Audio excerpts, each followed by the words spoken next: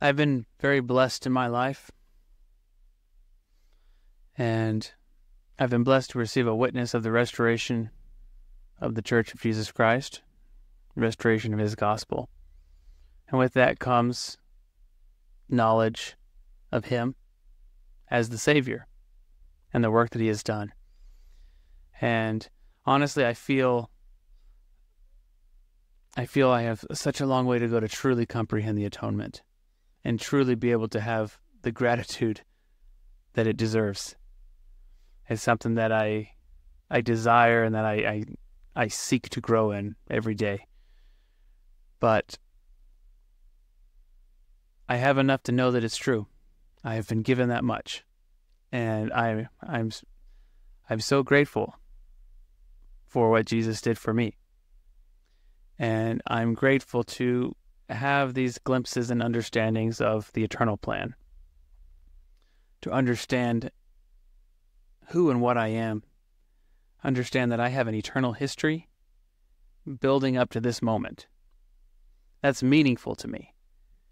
Understanding who I am, where I am, why I'm here, how I got here. That's very important context that empowers me and it motivates me. And it puts me in a mindset to really want to take advantage of this moment. And I get strength from that. So I'm grateful for the scriptures. I'm grateful for these doctrines that they're a little metaphysical at times, right? There's a lot of context behind them. They can be a little surreal, a little abstract at first. But the more that I've studied and dug into these concepts, I've found great meaning in them. And it has had an impact on me and my ability to follow the Savior and try to apply His teachings in my life. And one of the great revelations I've received is truly about what it means to have integrity. And we talked about the honor of God, the honor that Jesus Christ has. Why does the universe obey Him? Well, it's because He has integrity. He's true to His word. And that understanding of His character and who He is, that has been a very empowering concept to me in my life as well. Because what I get out of that is I do not know all things, but I can be true to my word. I can have integrity. And the gospel of Jesus Christ and the salvation that Jesus Christ offers us, right? The fact that we can receive a fullness if we attain to a portion of celestial glory. What that means to me, what I get out of that, is that I can make covenants, promises, and all that's required of me at that point is to be true to my word. Is that I have integrity, meaning I make a true, honest, good faith effort. I might have doubts. I might have things that don't make sense that I'm confused about. I might have trials. I might have things down the road. I might have things that shake my faith.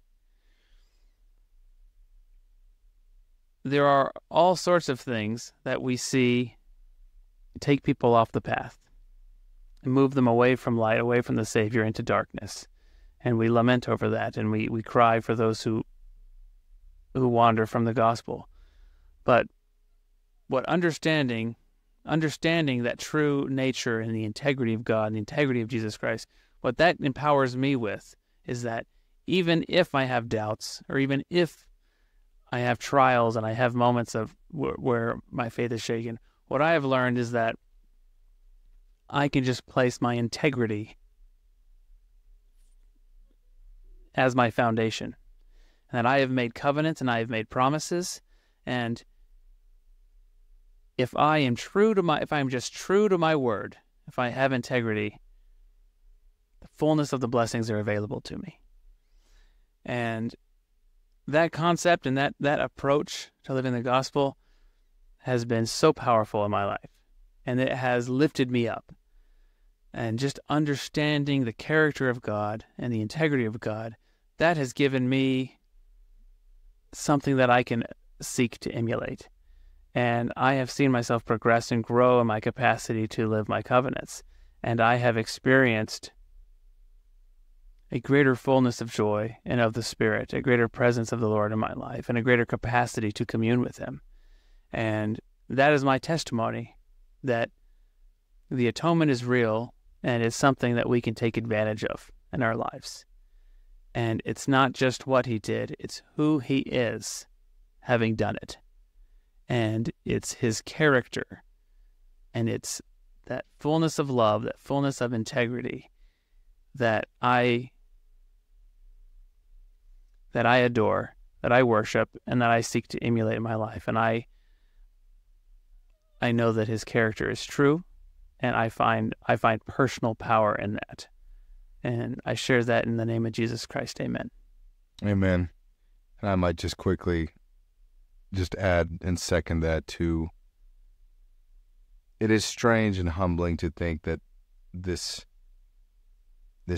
entity, this person that we have described in Christ and who He is and what He has done and how all things look to Him for salvation, how yet He is capable of and willing to have that unique individual relationship with you so that He can transform you as an individual and turn you into a new creature, a better creature, and to prepare you to return and to be with Him.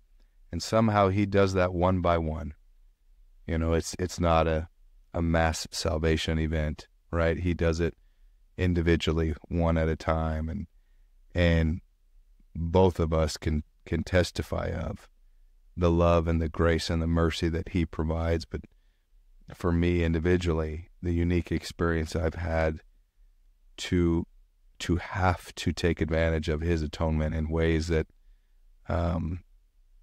required such complete humility and faith in Him and trust in Him, hoping that there would be something reciprocated, and then ultimately receiving a culmination of that hope and that faith in the understanding and the knowing that what I have done and the things I have gone through, that there is grace and that there is forgiveness and that there is a remission of those things, and that Christ willingly takes those upon Himself, and that He did that for me. You know, He does that specifically for me as an individual, and I know that the things I've done and the things I continue to do, He's personally taken upon Himself.